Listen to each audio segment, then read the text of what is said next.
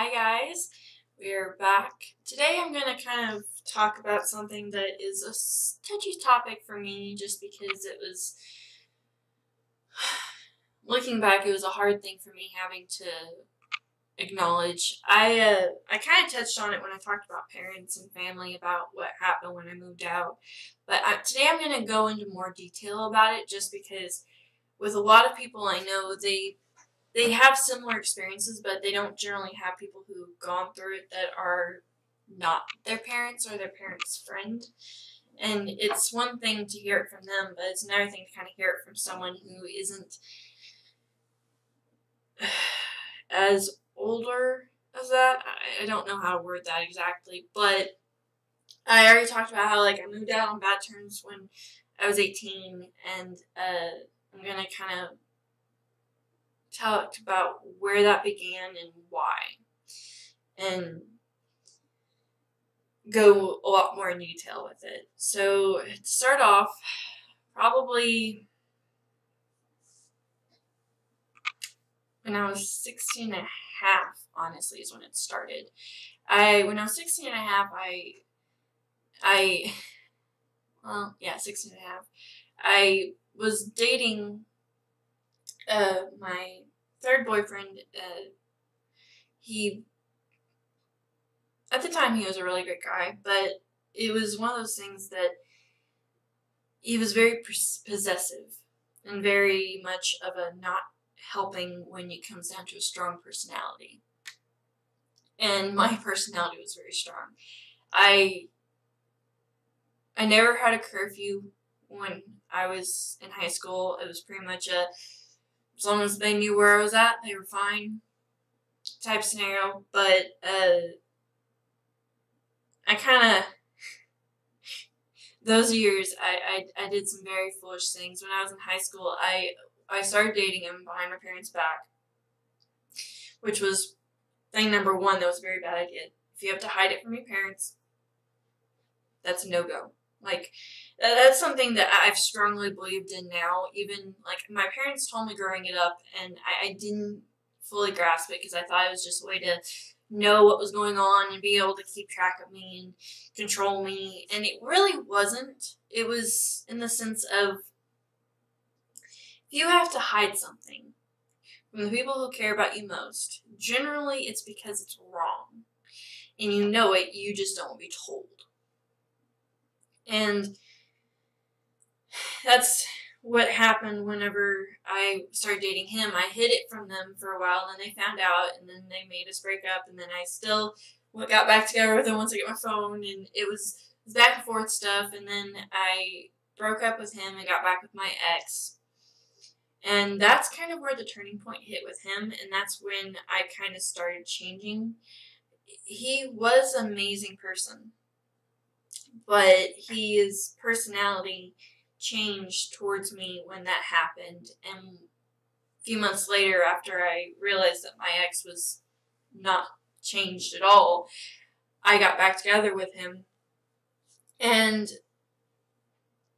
it became this mentality of, he broke me down mentally to make me feel like I could only depend on him, and that everyone else didn't understand, and that I could only rely on him.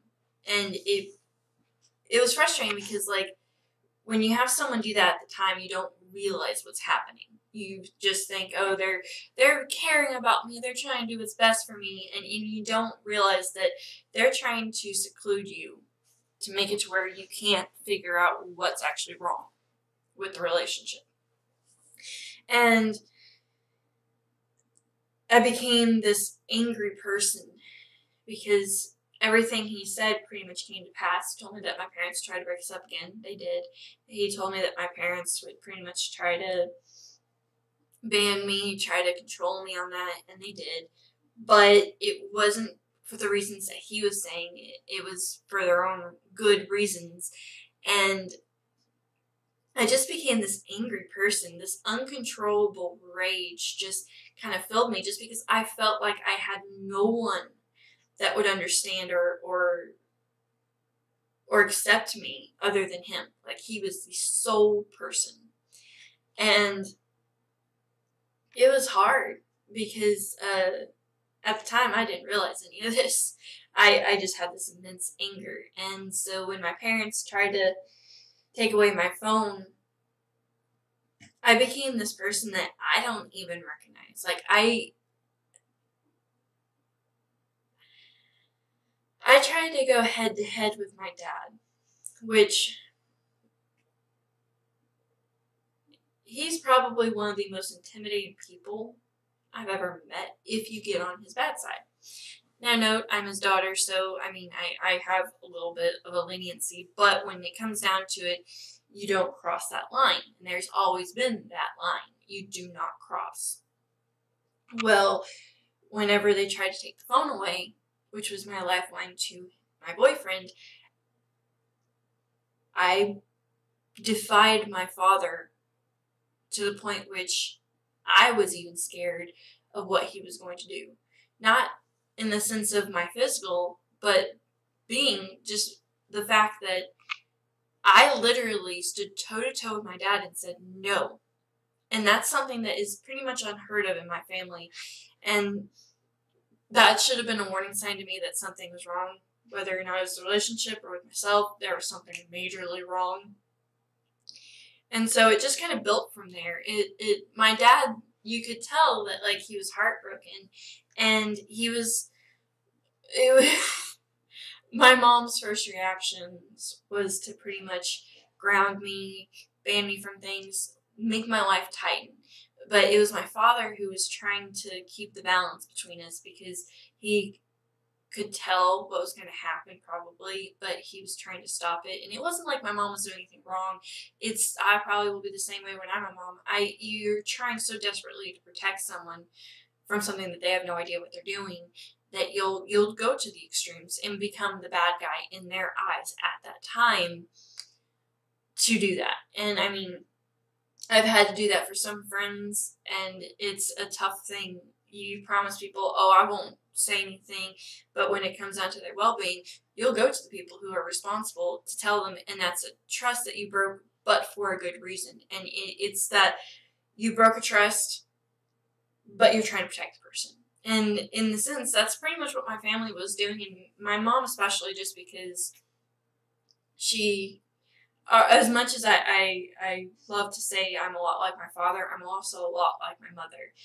My mom had dealt with a lot of things in her past that she didn't want me to go through, that eventually I did because of my own stupidity.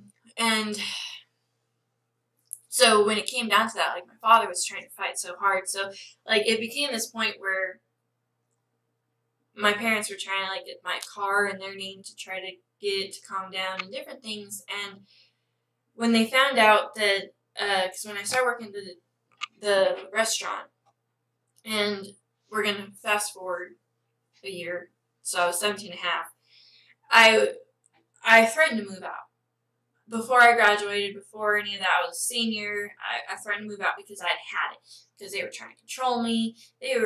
I had this so much rage. It was unbelievable. The only time I wasn't angry was when I was with my boyfriend. And that was a hard thing too, because at that point he had decided that unless I gave myself physically to him, that it wasn't worth it to be with me. Well, when you're a 17-year-old girl who thinks she's madly in love, you start getting freaked out. Even though that could completely cross the line of yours, you freak out. And that was another thing that was causing all my anger, was just I had this boyfriend who I was so madly in love with and who I was going to marry and all this stuff. I even started writing my name with his last name, like all this bullshit. And all the while my parents could tell, because at one point my dad was like, if you're going to date this guy, I want to meet him. And I want him here. So we had him at the house, and me and my mom were not allowed to be out there. He met my dad. And they talked for like an hour. To this day, I still have no idea what they talked about. But about 3 months later,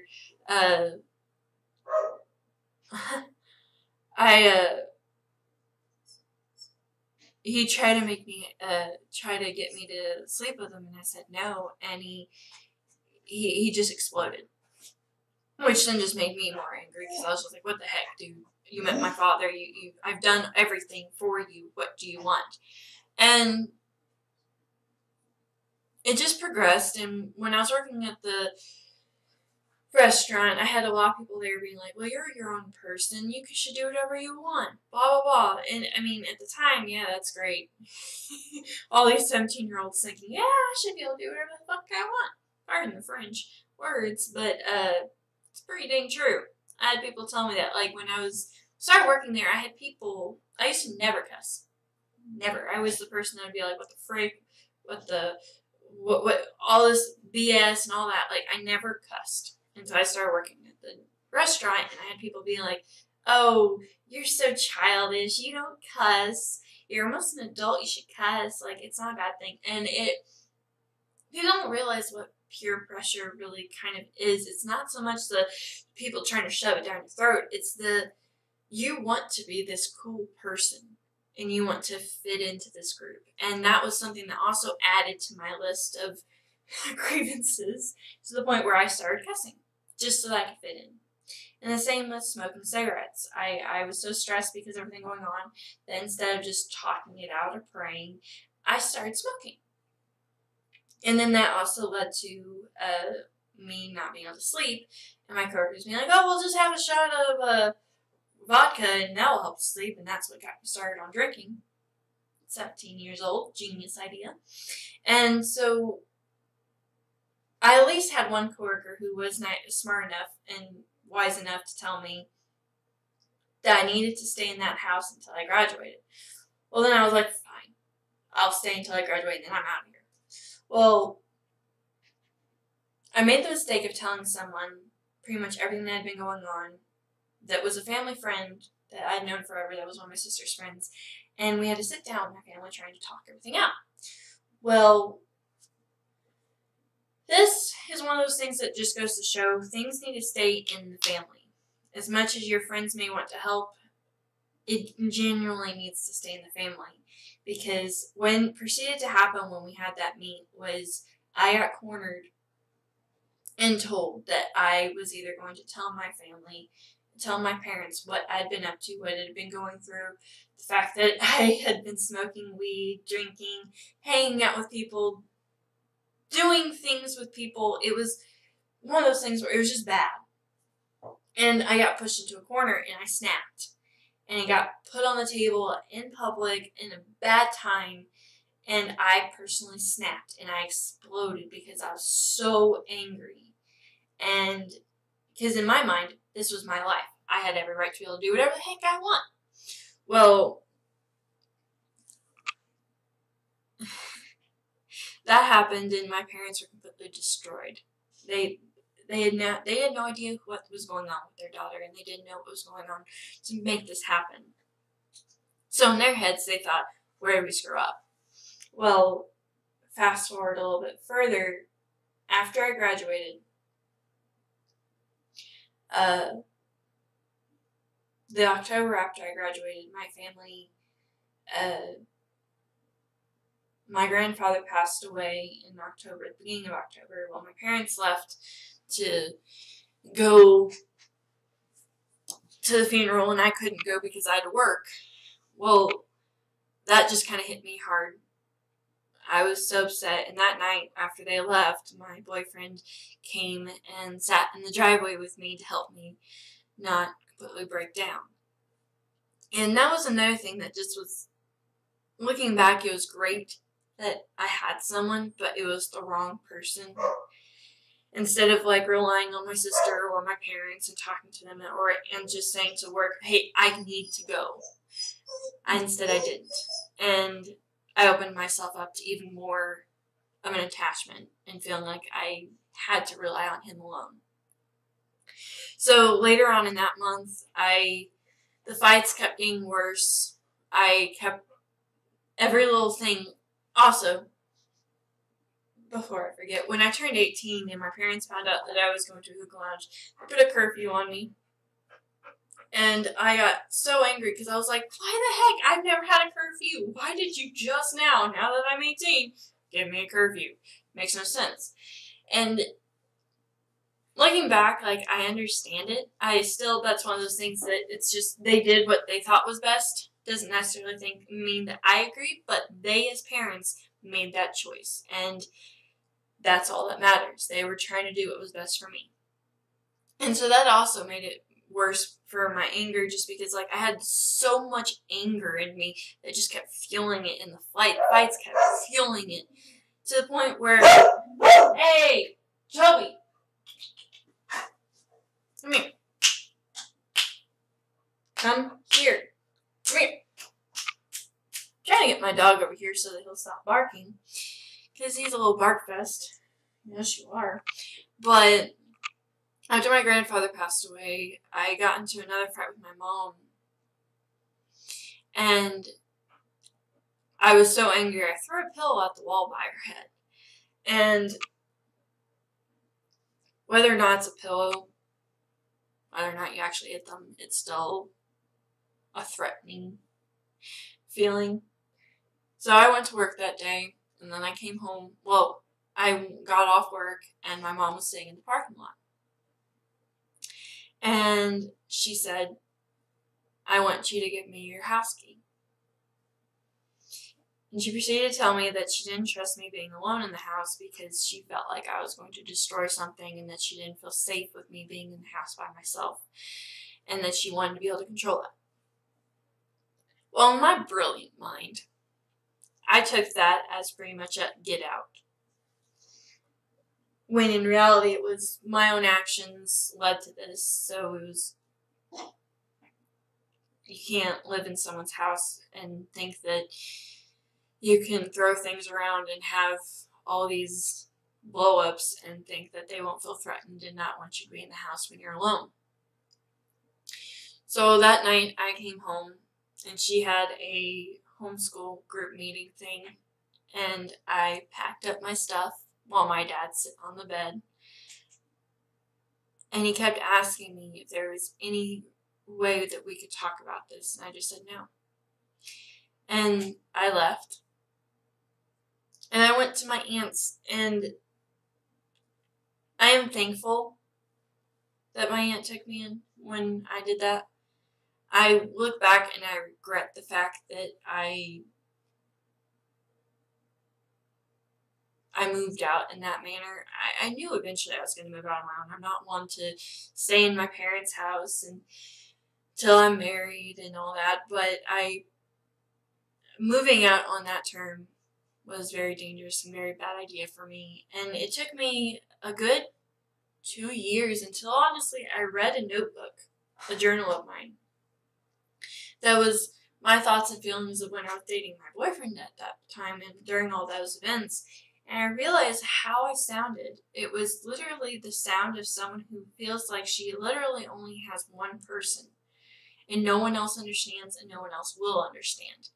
And it hit home, because that whole time I couldn't figure out why I was so angry. But when you read that book and you read my own words, he had completely mentally destroyed me.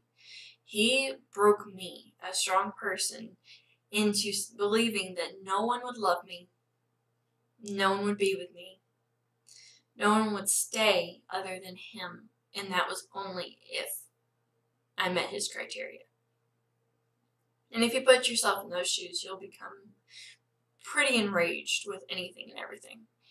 And it was a hard thing for me to have to acknowledge to my family and have to say, this is one of the reasons why. And it was tough. I feel like since I moved out, I that young, I grew up a lot faster. And people are always like, oh, I want to grow up fast, I want to be older, and I want to be able to do stuff. You really don't. For this reason. I moved out of my parents' house, moved into my aunt's house, and then that was in October. The following March, I got my own apartment. And I was like, oh yeah, I got this. I got evicted the following December or January. The following December, I got evicted because I wasn't in this, and this is with me having my best friend as my roommate. I got evicted because I was still so unstable and had the mentality of, I want to have fun. I want to do things. I don't want to care about responsibilities, that it got to the point where I got myself evicted. And luckily enough, I had amazing friends at the time, and the situation was able to be fixed. But looking back, you have to come to grips with things of this fact of you aren't going to always realize what other people are telling you. Your parents are pretty strong that way. They'll see things that you don't want to see. They'll see things ahead of what you realize because they may have lived through it, or it just may be their wisdom. I mean, you grow up enough and you have enough stuff underneath your belt, you're bound to see things that other people don't. And I mean, even at my 23-year age group, I still see things that people at even my age or even a year older don't see just because of what I've gone through.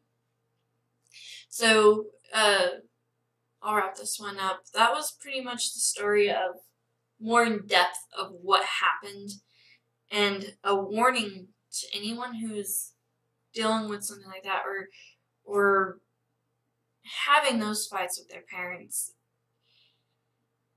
You need to sit back and reevaluate why you're having such a strong hardship with your family. If it's because they're restricting your freedom, maybe you're not as mature as you think you are and not ready for it. And if it's boyfriends, then maybe they can see something in him, then yeah, you don't. I mean, I could have saved myself a lot of hardship. A lot. If I had listened to my parents the first time. But I didn't. Luckily enough, I was able to be smart and found an amazing guy in the years to follow that stands by me and builds me up and doesn't break me down. And that's always important. Your family will continuously build you up. Sometimes it feels like they have to break you down a little bit, a few notches before they can build you up, but they always build you up, and you don't want to take that for granted. So with that, I'm going to leave this one to an end. I hope you guys are enjoying the video so far, and I hope this falls on ears that it needs to. It's an important one. I will talk to you guys later, and as always, I hope you have a wonderful day, and leave a like if you want to. Bye!